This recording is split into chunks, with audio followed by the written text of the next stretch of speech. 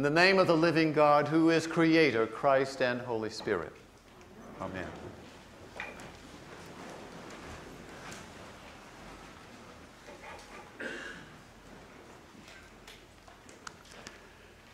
Good morning, church.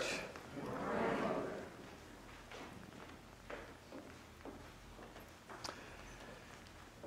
The prophet Isaiah said to the people of Israel, the oppressed people of Israel, I will do a new thing for you.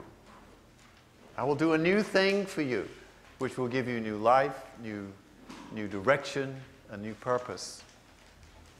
And the psalmist said in reflection, the Lord has done great things for you. The Lord has done great things for us.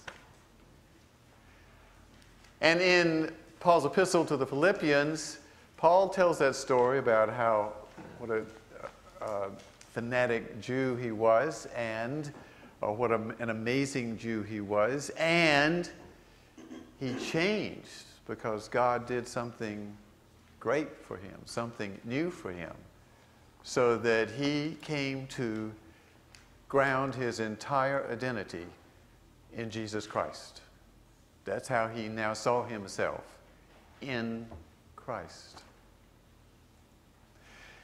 The message in our lections today is this: God is going to do a great thing for you. Are we ready? Are we ready? And if we go to the gospel reading, there's another hint. The great thing that God is going to do for us is to come and be with us through our corporate worship next Sunday through Easter Day. So we need to be here. We need to be here every single day. I mean, look at that reading from the Gospel of John. It's about Mary and Martha. Mary and Martha are two of my favorite Bible characters. As a matter of fact, yes, we call our two cats Mary and Martha. But let me tell you the story about this, just sort of a little high note here. So, you know, we got alpacas about 4 years ago. That meant we had to get bales of hay to put in the alpaca shed. That meant we had to get, that means that we would get mice, and that means we had to get some barn cats. And so my wife Joanne met a cat lady from Catlet. And the lady said she had some cats because she took in stray cats, and she in fact had 2 kittens from this feral cat, and she thought they were pretty good. And so we went the next day to go see it, and sure enough, there were these 2 beautiful black kittens, sisters from the same litter, and we said, we'll take them. And I said, by the way, what are their names? She said, well, Inky and Blinky. Right there, I didn't know whether we were going to stick with those names or not. So on the way home, you know, we were excited, and we after 2 days, we knew these kittens were really going to fit into our lifestyle. I said, Joanne, what do you think we ought to call those? He said, not Inky and Blinky. She said, what about Mary and Martha? I said, fantastic, because one of them actually was very cuddly and really liked to be held and was just, you know, right there with you. And the other one was exploring, even as a kitten, exploring out in the grass and, you know, just doing her own thing. So we called them Mary and Martha, and then a funny thing happened. About a year later, Martha started being a lot like Mary, and Mary started being a lot like Martha. So Martha now was the cuddly one as well as the explorer, and now Mary was the explorer as well as the cuddly person. Somebody did a great thing for those 2 cats. They sort of lived into a new identity of who they were. So let me bring us back to the gospel, which is really what we're talking about here today. And this interesting passage that really does name critical points about next week. It's almost like a preview. Get ready, folks. This is what's coming.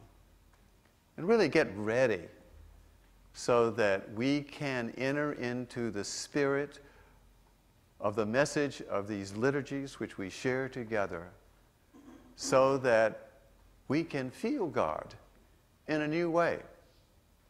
You know, that's really what the spiritual journey is about, feeling God in a new and a new and a new way that never ends. There's always some sort of surprise waiting for us, always some door, some window opening, so that we know God in a new way, that we know Jesus Christ in a new way. And the best time, okay, Ben, it's like the finals. It's like the finals, isn't it? It is. It's like the finals. And, you know, the best time is Holy Week. But let's take a look at what we just heard in this gospel. Number one,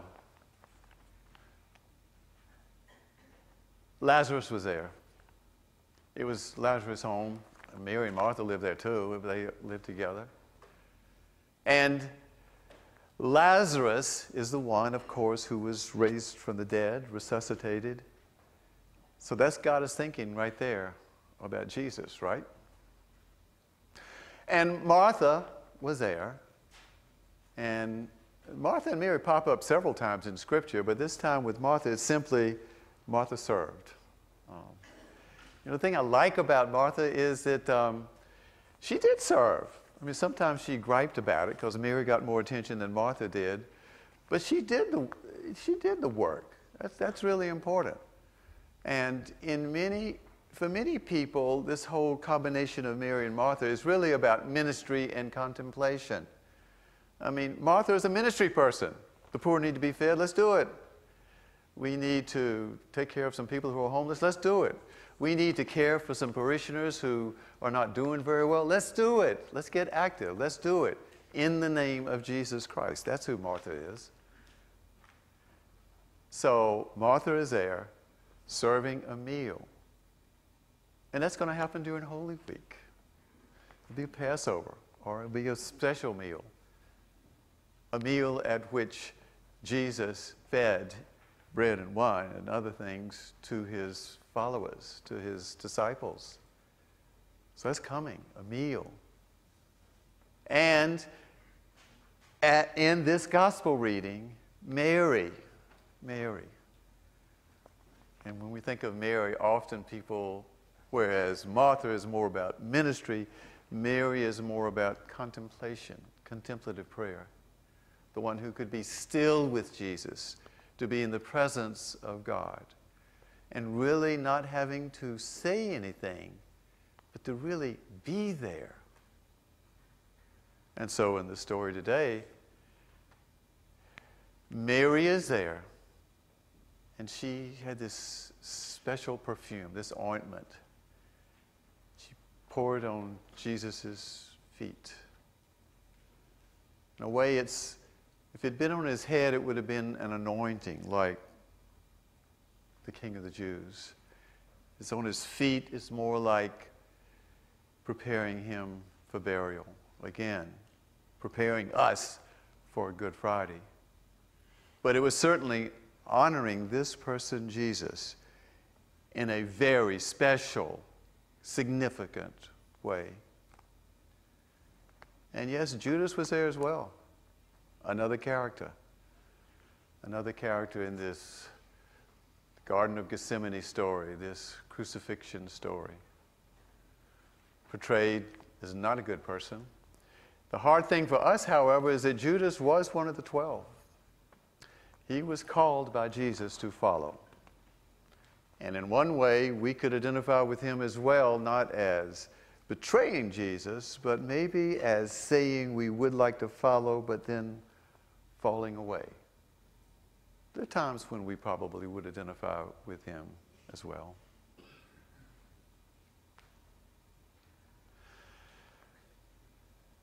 So throughout all of that we've heard today and that we're hearing and that we are honoring and that we're living with, it's telling us, here are some things that are going to happen. So come. Come and celebrate with us that triumphant entry. Let's feel it. come during the week. Do your own thing or come here during the week. On Thursday, let's have a feast together with communion and the washing of feet. Let's get to know each other as Jesus got to know those disciples. Let's honor each other as Jesus honored those disciples, of which we are also. On Friday, let's be here. Were you there when they crucified my Lord? Yes, let's be here. We may even cry.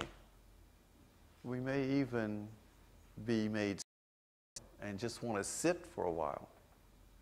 Let's be here Saturday night when for the first time we celebrate and we say, Christ is risen. We get to say double hallelujahs. We get to really be joyful and do it again full-blown on Sunday. I'm telling you, it's important for each one of us to come and maybe bring somebody, because there is no time, no other 8 days in the year that are as important as this. I believe it's your obligation to come. We can't tell you what to do, but it is so important. Another way to say it is, why don't you treat yourself and be here during Holy Week and believe that God is going to do something new for you. You.